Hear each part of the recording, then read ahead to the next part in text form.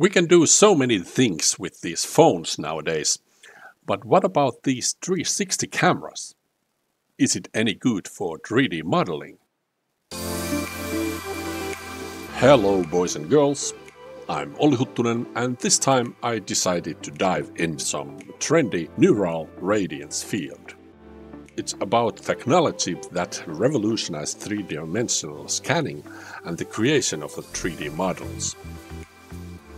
Neural Radiance Field, aka NeRF, is a step forward from a typical photogrammetry modeling where you try to make polygon surfaces from a bunch of photos. This new method harnesses the AI to make some calculations of the environment recorded by the camera and produces kind of a volume model from it that we can then rotate and explore inside the three-dimensional space. It certainly sounds confusing, but when you decide to start researching the topic, you will notice that it opens up completely new possibilities. Right now, the way I see it, there are only two ways to train and create these NeRF models by yourself. One is somewhat complicated and challenging route that requires you to be able to install Python programs and run several terminal commands. And the other is considerably more user-friendly cloud service called Luma AI. Luma AI offers an easy-to-use app that you can download to your phone and start creating NeRF models through it. You just choose a good object that you want to model and then just scan it, basically videoing it from all sides by moving around it in loops. Very simple. After shooting, the video is sent to Luma AI's cloud for processing, and after about 30 minutes you can rotate the model freely and look at it from different angles.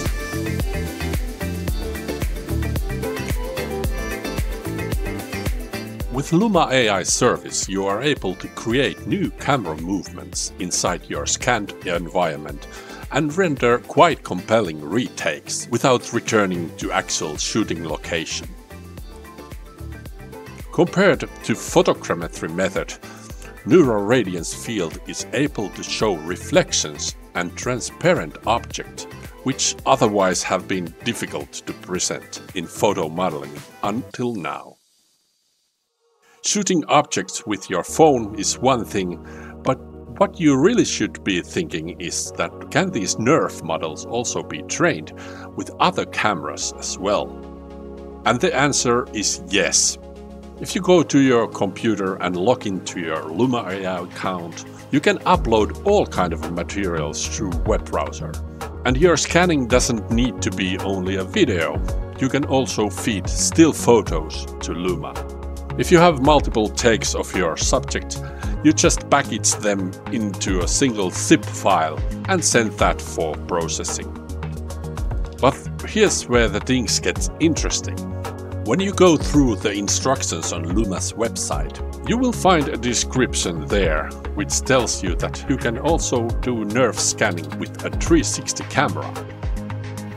Luma AI understands large shots taken with a double fisheye lenses, and it also supports the so-called equirectangular image format, which is a typical overall image produced by a 360 cameras.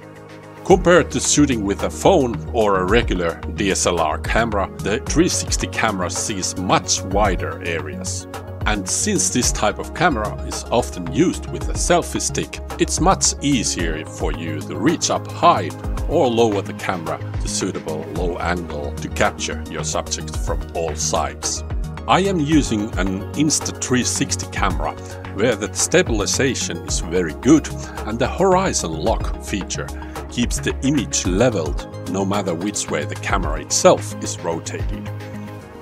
These features are the most important when you want to scan NeRF models with 360 camera.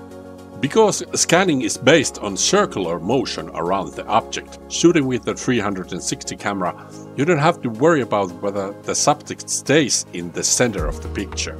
In post-processing, we can easily rotate the video image so that the target is definitely visible during all rounds. With the Insta360 Studio application, you can easily edit the shots and, for example, drag the object from the video to keep the subject in the center of the image. After you've finished, you just render this out as a normal HD video and upload it into Luma service. Since the 360 camera can see everywhere, you will inevitably also be included in the picture, especially if a complete equirectangular image is used.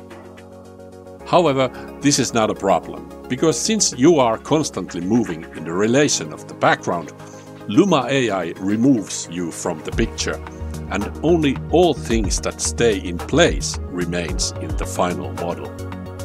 Therefore, possible shadows that are created when you shoot in the sunny weather and temporarily are casted over your subject when you go around them do not necessarily spoil the scan. Although this is not recommended, the best condition for shooting is overcast weather when there are few shadows visible and the subjects are evenly lit. Also, you should not always rely on the feature where you as a photographer will be erased from the model in the process. Those places where you were in the picture always leaves a special mark on the model. The removal produces often lumpy and uneven distortions in the 3D model. That's why you should always try to stay behind the backside lens and try to point the front lens towards the object. So, when is it then a good situation to use full equirectangular images? Using a full 360 image becomes useful in the situations when you want to capture a tight spot where you can't go around any objects. Such are, for example, narrow alleys or corridors. Then you should position yourself below the camera so that both lenses can see as much as possible in both directions. Or perhaps a good example is this kind of a scene which is scanned inside the car, where the selfie stick is used to pull the camera through the gapping of the car from the open side windows. The NeRF model built from this gives you an interesting opportunities to build camera movements that would be impossible to film inside the real car.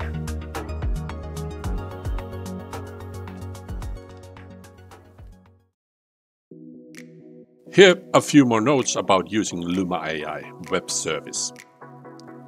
One thing that is good to understand is that Neural Radiance Field can also be translated into a surface model which is generated of 3D polygons. And when we look at and rotate the model in the browser, it is exactly that. A mesh model that can look very uneven and lumpy, and you can see strange distortions in the details of objects. But what you should understand is that this model shown in the browser is only a low-poly version. Much more data is stored in the NeRF model itself, and these deformations are smoothed out when you render a video out from the model.